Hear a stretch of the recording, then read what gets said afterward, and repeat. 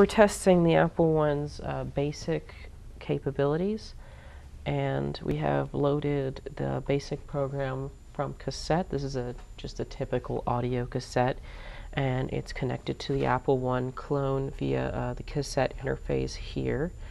And what the program that's on the tape has already been loaded into the RAM.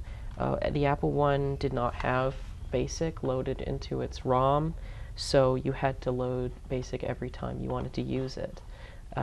Otherwise, you had to use the assembly language, which is not terribly easy to use. So it's loaded on the Apple One clone here. So we can do a simple program. Oops. So do print hello.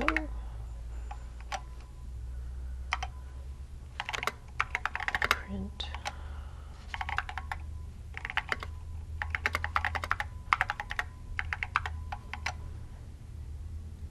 and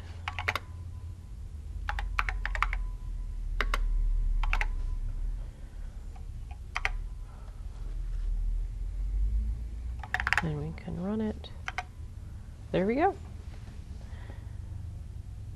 So the Apple One clone is working perfectly. There's our program, and it'll just keep running until I tell it to stop. Okay, great. Thank you.